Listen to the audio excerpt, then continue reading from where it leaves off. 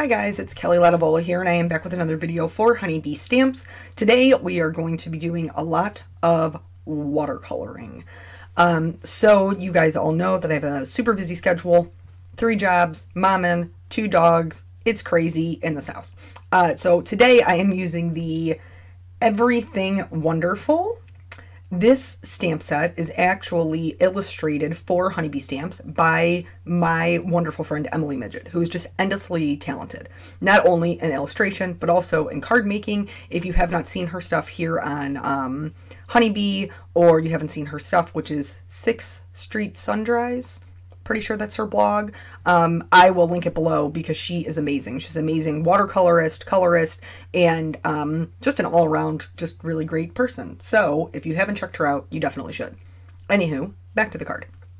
I am stamping this on Canson watercolor paper. I use the Latevola Aquarelle. Don't mind me, bump my camera. Sorry.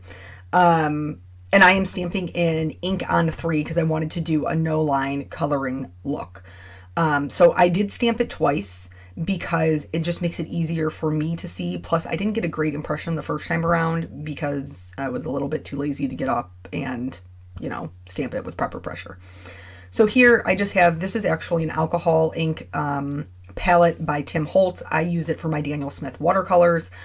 It's super easy and wonderful to use. Just close the lid when I'm done, they dry, and then I reactivate them with just a little bit of like a drop of water when I am getting ready to start watercoloring again, and it just works really well for me.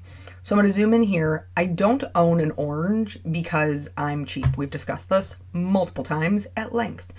And when I bought my watercolors, because Daniel Smith watercolors are a little bit more pricey, I just bought when I first bought them, I just bought the primaries. And so that way I could mix my own colors. Now, as I've realized that I do use them quite a bit, I have branched out and purchased a violet, a teal, things like that. But I did not purchase an orange because I'm still mixing my, wait for it, quinacridone rose, and I think it's cerulean is my yellow. But anyway, so I'm mixing those just to create a orange-ish color. The way that I watercolor is I like to lay down a line of color. I'm using a number 2 round brush by the Silver Brush Company, by the way. So I like to lay down a line of color where I want it to be the darkest, and then I will rinse off my brush. I will blot off the excess at the base of the bristles, and then go in with very minimal water to just blend that out. A big thing that people have trouble with watercoloring is using far too much water.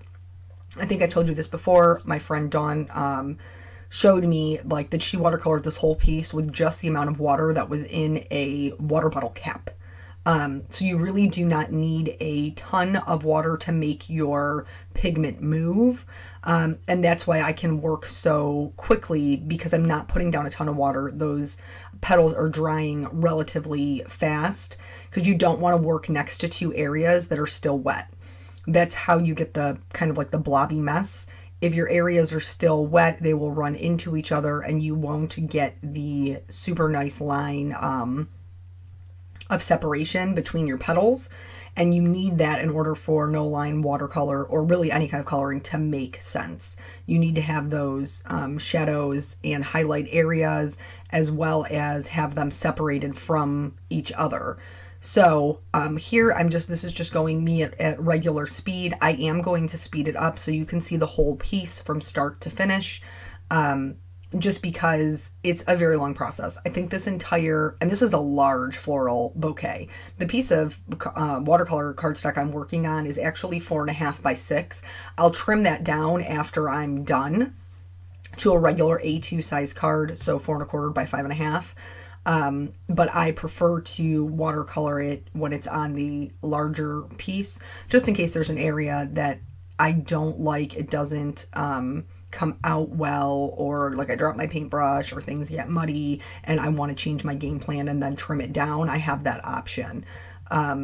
So anyway, I am going to speed it up so that way we can see the whole thing. And you'll notice that I do turn my paper It's just easiest for me. I'll also go back and go over I'll go over the same areas again. This is just color layering so that I can get some more intense color where I want the shadows to be. Or because all watercolors dry much lighter than when you initially put them on. Sometimes I just thought the color was going to be darker than it was. And since it didn't get as dark as I wanted it, I needed to go back in and add another layer. So what has been going on well, we had Halloween. We did have Halloween. So if you have been watching my channel, you know that Peanut wanted to go as a shark. And I didn't want to go. I got told, basically. He wanted me to go as bait. And that translated into a fish, of which I tried. It wasn't the best costume that I've ever put together, but it did get across the fish idea-ish. And anyway, you couldn't see it under my winter coat because it was freezing here. So let's go back to the beginning. Peanut wants to be a shark. So I usually buy his. I've only made his costume once, and that's when we were dinosaurs, and it was like Friday the 13th nightmare. I'm not a sewer. It's not something, I have very minimal sewing skills. And really most of those came from a combination of cross stitching and a brief memory of home ec that I had my freshman year of high school.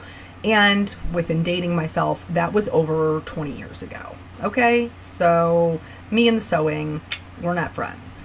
So I was looking online for his costume. I did find one.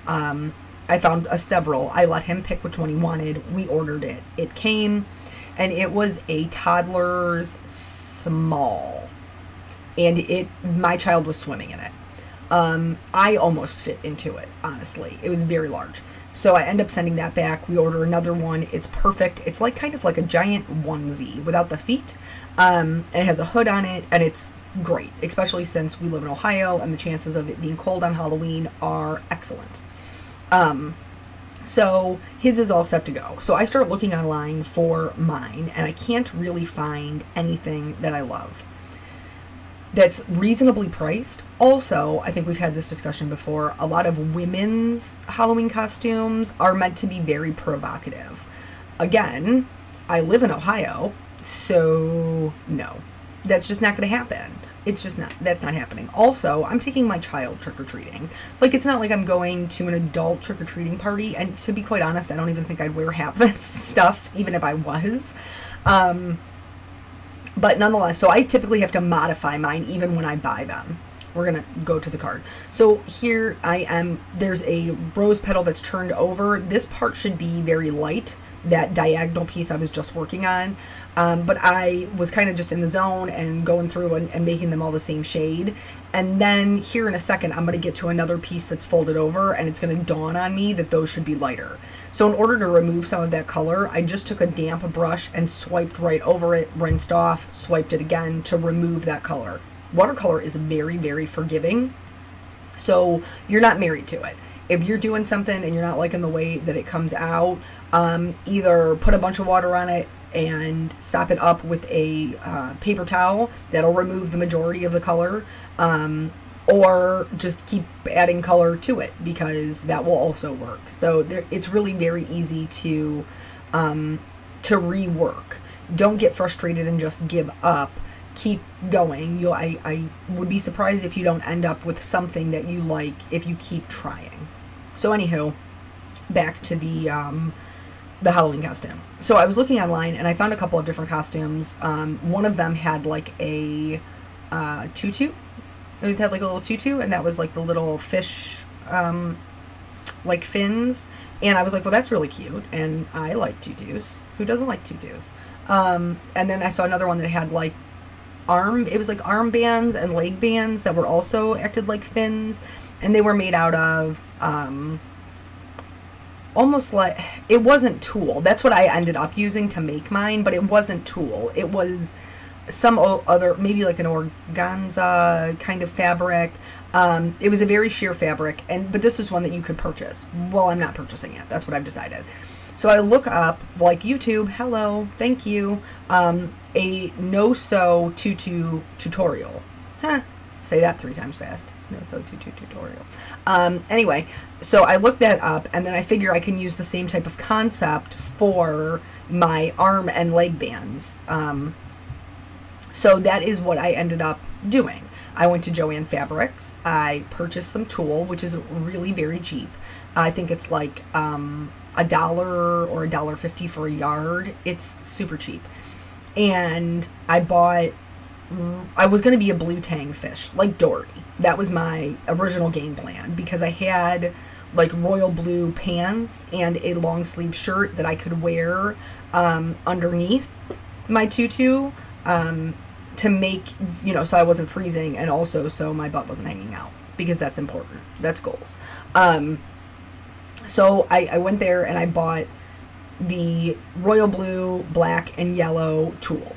Well, then we had our Halloween fundraiser at work, and my sister, who's wonderful, came to help out, and she was telling me that she had a tutu that was royal blue, teal, and black that I could just borrow, and that I wouldn't have to make a tutu. So I was like, okay, like, let's do that. So then I went back to Joann Fabrics and bought some teal tulle to make that work. So I did just use my blue t-shirt. I cut out some felt.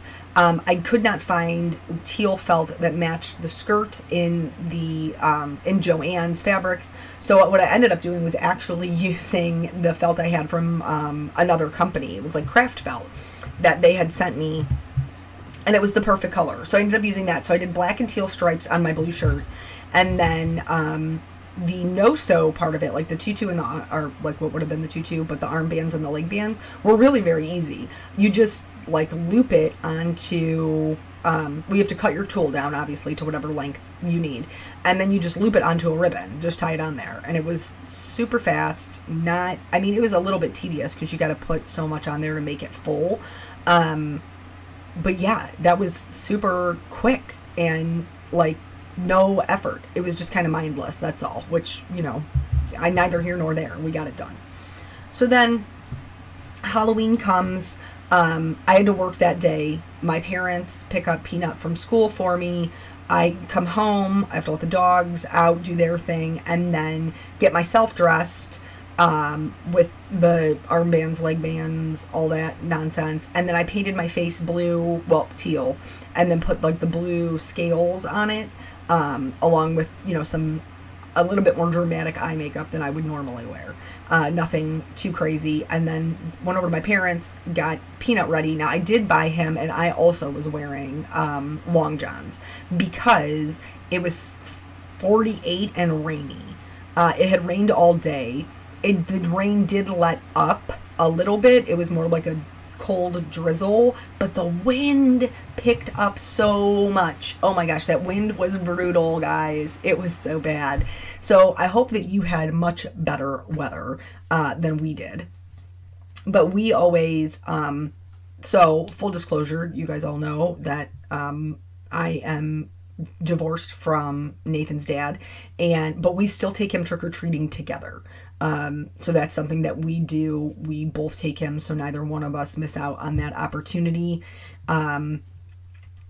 So he always wants to trick-or-treat with his cousins, which is fine. He has no young cousins on my side. He is the baby of my parents' grandchildren. So, but on his dad's side, he is, well, he's also the baby, but he's closer in age. He's got like 2 8-year-old cousins, two 9-year-old cousins, a 7-year-old cousin, and then himself. So he prefers to go trick-or-treating with them, and I can hardly blame him. It's probably a lot more fun to go with kids instead of just your parents. So we go over to his dad's sister's house and are, you know, doing the trick-or-treating thing, and his other sister and their 2 kids are going to meet up with us later. They live on a street that only has like 6 or 8 houses, but they're really close to their neighbors, so they wanted to trick-or-treat their street before they came over to trick-or-treat with us. Is it my ex-brother-in-law? I don't even know. I guess that's what you call him. Whatever. Nice enough guy. But he decided he was going to dress up as Michael Myers for Halloween, from the Halloween movies, in case you're not well versed in horror films. I'm not really anymore. I was much better about it when I was younger, but I think I've pretty much just gotten over it as an adult. No judgment if you're into them, because I read about serial killers in my downtime. So there's that. But Peanut was quite freaked out by the mask. He did not understand that it was Uncle Dave. He didn't like it. He was like, why would he do that? Why is he doing that? Why would he do that? And I was like, buddy, like, it's fine. It's just Uncle Dave. Like, it's, I know that it looks creepy and it looks scary, but it's just Uncle Dave. So yeah, and then he was successfully scaring quite a few children on the street. Like, they were running from him. It was a really good costume. I will give him that. But then, so Peanut was a little bit upset because he had a spelling test the next day. And his, I mean, it just is what it is. We trick-or-treated up until 8 o'clock. I still had to, you know, get him home, get him in the shower, get him a snack, before he went to bed, and then do these spelling words. So he was not able to go in and like sort his candy with his cousins. He was kind of bummed about that. But I think next year Halloween falls on a Friday, so he should be able to do that. Or hopefully he doesn't have a test the next morning. That'd be grand as well. So yeah, that was pretty much Halloween on our end. It went pretty well. We did have to, like I said, layer up like crazy just because of how chilly it was. And then last night, Eric actually was at work. Oh, somebody did ask on Facebook if Eric dressed up as a fisherman, and he was at work. So he was telling people all day that his costume was a disgruntled policeman, which is funny because that's his costume every day. But so then last night he was working and Peanut was with his dad. So I actually got to, stop it, hold the phone. I got to go out and have dinner with my friend. What? Yes, I did. I know that it's a rarity and it's something that I probably didn't even have time to go last night, honestly, but sometimes you just have to decide that that's what you're doing. I haven't seen her in a few months. She is a crafty friend of mine who our friendship has just grown to be very close friends, and it was really nice to go see her. We do bring our crafting things when we get together. So like we go in, eat dinner, and then basically unpack our crafting stuff. Since I was going to be sitting in a restaurant, like I did bring things to do, things that I have wanted to do, but haven't really had any time to do because I have other commitments. I have other deadlines, other things that need to be met, that it's rare that I get to just sit down and make something just to make it. And I don't want that to sound like complaining. I'm not complaining. I'm very, very blessed for the companies that I work with that let me pick and choose what products I want to use, so that I don't ever have to be disingenuous. I don't ever have to be in a situation where I'm going to use a product that I don't really love. All of the companies that I work for are amazing, and they will just say, you know, this is the stuff from the release, pick what you love, pick what speaks to you, because in creating, as I'm sure you guys know, if it's not something you love, it's so hard to use. It's just so hard to use. And when I first started way back in the day on design teams, there was all of these requirements that, you know, you use XYZ, or they would only send you, you know, 3 things of you know, product, and that's just what you were stuck with to use. And it was exhausting. I could not make anything that I liked. I could not come up with anything that was genuine or my style. And so then I ended up quitting a lot of design teams. And then from there on out, whenever I agreed to work with somebody, that was one of the first things that I would ask, am I required to use, you know, XYZ product? And so I don't work for anybody who would require that. But anyway, I have other things that I love that I buy, and just sit here and collect dust because I don't have time to use them. And so I had taken watercolor with me because there was a set that I had that I really wanted to watercolor, and I had not had the opportunity to do so. So that was part of what I worked on. And then I was just really feeling the watercolor vibe. It was very relaxing, and I just realized I hadn't done it in a very long time, and so that's how we got here. This stamp set by Emily and Honeybee I adored. She has another floral bouquet that came out with our fall release that I haven't even had a chance to use yet. It's amazing, and they just really speak to me. It's very similar to my own floral style as far as like when I'm just sitting around sketching and things like that. She has a similar style to me, which makes it like cake for me to use, just because the images are so beautiful and they hold themselves. So like this card, I have no intention of putting a background behind it. I had no intention of, I just wanted it to be clean and pretty and just this focus of this floral bouquet. That's what I wanted. That's what I did. So anyway, doing that watercolor, sitting there with my girlfriend is what prompted me to want to watercolor when I got home. And Eric always teases me and says that whenever I have to do something quickly for a deadline is when I decide to watercolor because it takes so long. And so actually when I was making this, when he came over after work, he was like, so what was this one due? Like 2 days ago? And I was like, haha, funny. No, actually, I'm on time. How about that? Which is rare. We've also previously discussed that. I'm never on time for anything, ever. Pretty much never. Not a responsible adult whatsoever. But yeah, so that's basically what's been going on in my neck of the woods. We're gearing up, for the next couple of holidays. I have some time off around Thanksgiving that I'm super excited about. Okay, real talk. Thanksgiving totally gets skipped, and it makes me angry. So the other day on my way to work, November 1st, okay, November 1st, first day of November, one day past Halloween, and I'm on my way to work, and they're playing Mariah Carey's All I Want for Christmas Is You. For real? November 1st, Mariah.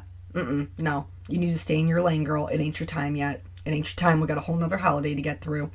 It just, with all of the shopping and the materialism and all of that, like how Christmas is coming sooner and sooner and sooner, because obviously people want you to buy, but